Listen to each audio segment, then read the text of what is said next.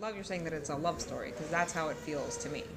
And for me, it was like this love poem to my childhood and my hometown and the sort of culture and the morality I grew up with, and my grandparents, and it's inspired by memory and inspired really by me observing my grandmother lose her memories and realizing how precious they are, and that they fade no matter whether you have some a memory loss disease or not. Your memories they fade and they change and they become unreliable. And but there's this beautiful nostalgia, right? Like this romance that you look back on a time and it's always way more beautiful than it was when you were living it.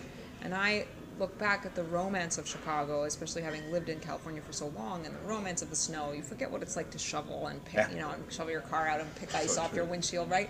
But I wanted to sort of capture that romance and, really it was really made with love. Like, that's kind of how I feel about the film in general. We all really made it with a lot of love, and that was the place that I wrote it all the way to the very end. So yes, and the lenses we chose had that kind of a little bit of that vintage look and the texture and that sort of, they kind of round at the corners, these epoxy series that just kind of bend at the corners, especially the wider lenses. Okay. And it just, to me, gives it that like slight nostalgia. And Christmas, it just was like a romance for me. Absolutely.